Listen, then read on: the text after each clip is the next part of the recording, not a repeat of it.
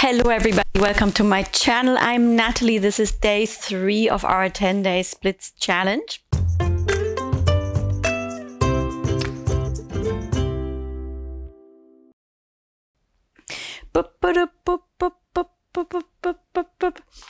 No, we're not going to warm up with a dance, even though I would like to. We are going to warm up again with deep squats to get our thighs and hamstrings ready for the stretching. Bend the knees deeply and reach up and bend and reach up and bend and reach up. Let's reverse this and bend. And really push the knees out to the side here so that they don't turn inwards and reach up. Okay, so let's step into a pyramid position here with the legs, feet pointing to the front, and then just step or wiggle the front foot out a little bit further so that you can bend the front leg. And here the back leg, you can turn it a little bit into a diagonal, or you can prop up the foot. But what we're going to do now from here is bend, step back and front and bend, and step back and front and bend. So try to make this a controlled movement. So I'm going to switch legs, place the foot, and then bend. So it's really about this controlled movement here in front. It's got nothing uncontrolled about it, but a very precise bend here in the knee. And to the front and change again. Let's do this 3 more times. So you place and you bend, push back, place, bend, push back. Okay, great. So now you can do this just standing like this, or you can hold onto something for balance. And we're going to just swing the leg here gently in front of us. So I'm just swinging it in and out and in and out. Try to keep it as loose as possible. And this is really not about bringing the leg very high. It's mostly about finding a release here in the hips. So really take this, try to make this as gentle as possible. It does get hard work after a few swings, which is when we are going to switch sides with the other leg and just front and back. So you will feel your glutes kicking in and you will feel your hip flexors working. But apart from that, try to release as much as possible. Try to release the tension from the thighs so that you get that motion in the hips here. Just a gentle swing. Okay, great. Keep holding on to your wall or piece of furniture. Let's kick up the back foot and tuck the hips. For our thigh stretch, you can flex the foot here if you want to. And then release, change sides. Right leg, tuck the hips, flex the foot.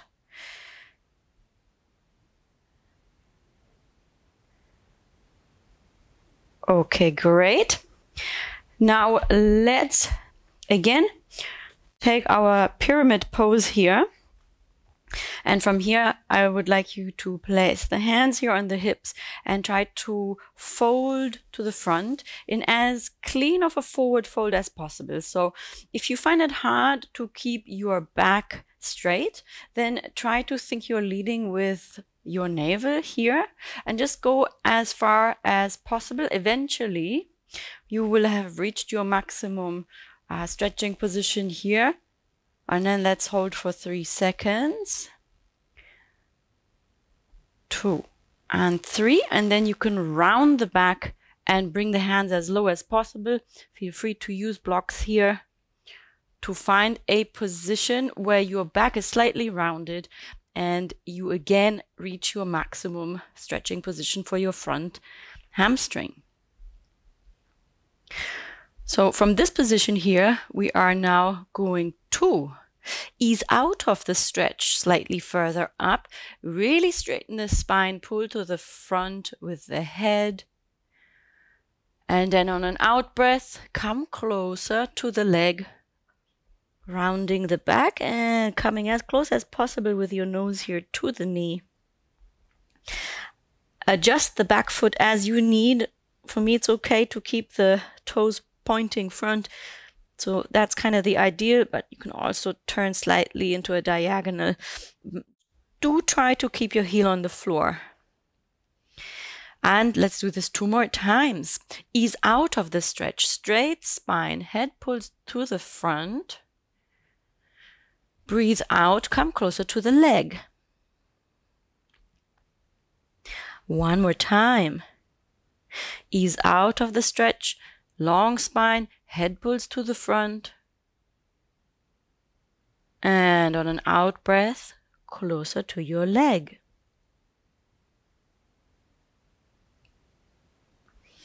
Great. Now from here, again, let's place like we did in the last session, the hands onto the insides of the legs and then walk into a diagonal position here as much as you can and hold or come a little bit closer to the floor. And now try to add a conscious rotation of your back foot into a diagonal or almost 90 degrees to your front foot to really take this stretch here into a diagonal space. And then bend the front leg and gently roll up here to change legs. We start again in our pyramid position. Hands on your hips. Clean forward fold to the front as far as possible without changing the back. So try to keep your back as straight as possible. Think of leading with your navel. Now from here, eventually round your back and bring the hands as low as possible, as close as possible to the front leg. And then on an in-breath, we will ease out of the stretch, lengthen the spine, pull to the front with your head. And on an out-breath, come closer to your leg.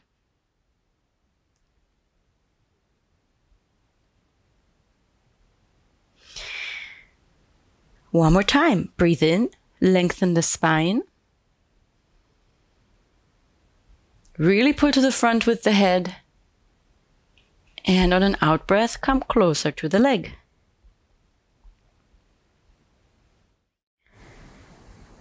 One more time. Breathe in. Ease out of the stretch, long spine. Really think of that position where you were pulling to the front with your navel, leading with the navel, and then on an out breath, come closer to the leg. Okay, now step your hands here to the inside of the leg. Switch the back foot to be either in a diagonal or 90 degrees in relation to your front foot, and find that diagonal stretching space here. So it kind of will mean that the stretching feeling will move from the back of your hamstrings slightly more towards the front of the leg. And then bend your front leg and roll up slowly from this position. And then let's find our way into a lunge with the other leg in front this time. So we have a lunge here, and I suggest that you find something to pad your knee here with, because we are going to put a lot of weight onto the knee. So it can be anything, a towel or a doubled up yoga mat. And let me just show you from here. We're going to lift the back, take hold of your foot here. And that's totally enough. If you can't actually reach your foot, try to keep lifting here as much as possible and reaching towards your back foot.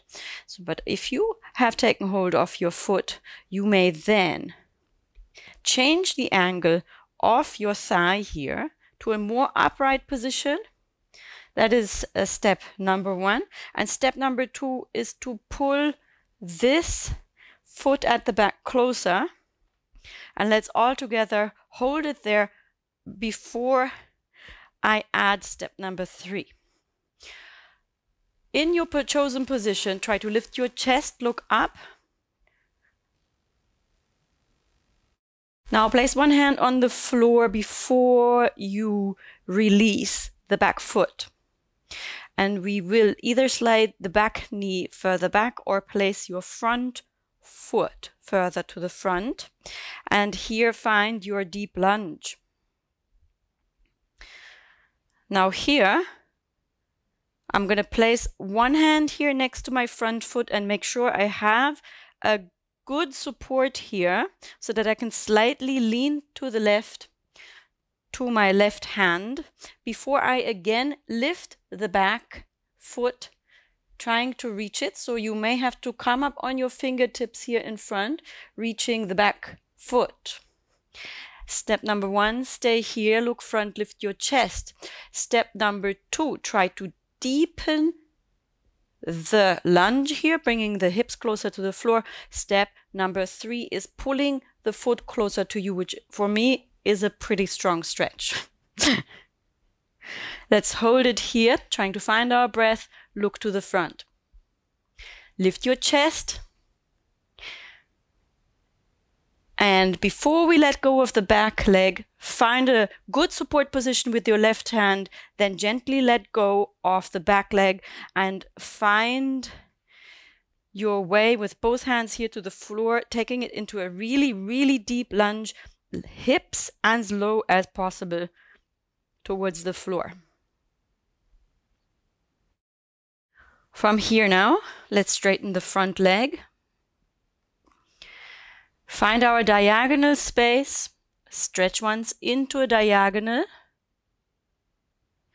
come back to the front, and from here let's find our entry into the split position. So again, with blocks or on the floor. The most important thing that you find a good support position for your hands so that you can hold your weight. So you can now slide or wiggle a foot further to the front or your back knee further back. Maybe you have to adjust the hands. Find your entry into the split support position.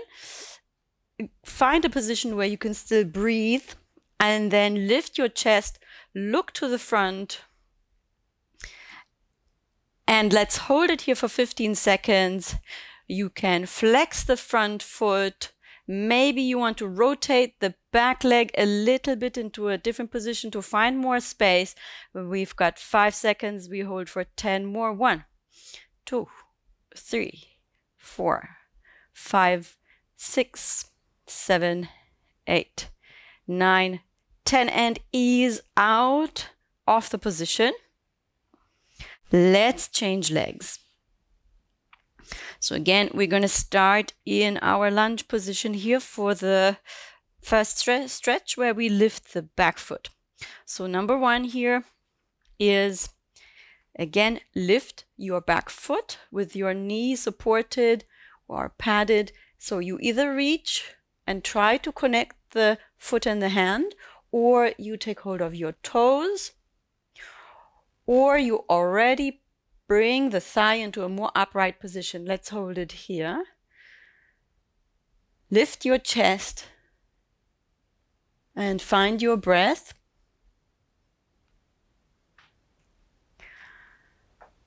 Now bring the front leg a little further to the front.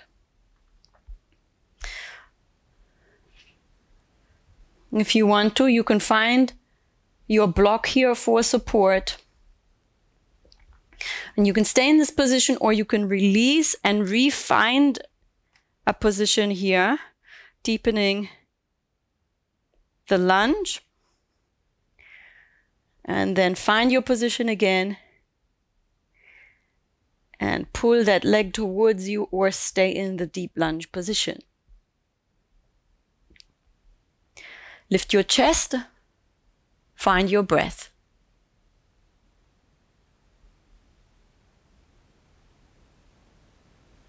And before you release the back foot, make sure again you've got a good support with the right hand, then release the back leg, and place both hands on the floor to find your deepest lunge of the day. So if you want to deepen your lunge, the first step is to actually decrease the distance between your chest and the thigh. So you want to almost rest your chest here on your thigh, and only then can you try and push into the space of the hips. So if you are here, you want to reach the floor, the first step is to close this gap, and then you can really pour the weight into the hip. All these stretches are a lot easier if we find a good supporting position for our hands that gives us more control of the stretching position. Okay, now from here, let's straighten the front leg. And then find your diagonal stretching space here.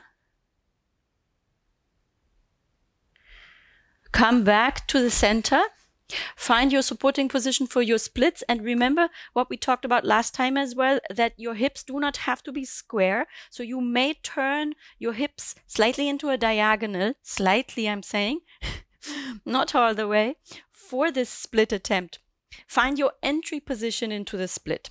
Find a position for your hip and the back leg, a rotation that feels like you've got some space.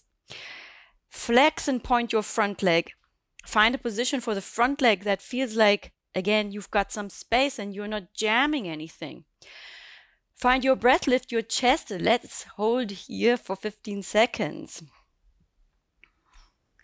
Lift your chest one more time, a little more, maybe even look up. Maybe you even smile a little bit. Most importantly, find your breath. If you cannot find your breath, you're holding your breath, count together with me. 1, 2, 3, 4, 5, 6, 7, 8, 9, 10. Push out of your split position and gently bring your leg back.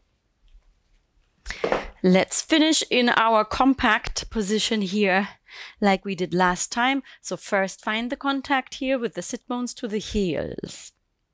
Then move the hands to the front. You don't have to come into a child's position. Just place the elbows on the floor here.